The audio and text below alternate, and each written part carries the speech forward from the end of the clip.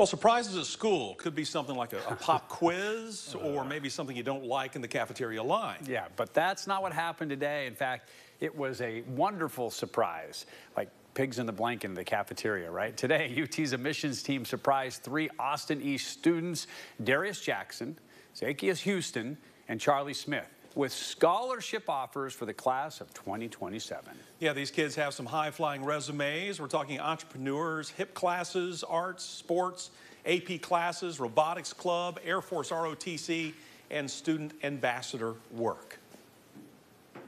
I was ecstatic, scared, and really proud of myself.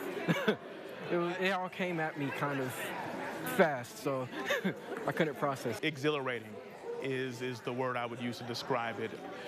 When we think about what it means to be able to provide a student with the opportunity to be able to change their lives and the trajectory of their families' lives, it's rewarding, it's exciting, and it was great to have the entire community be here to celebrate.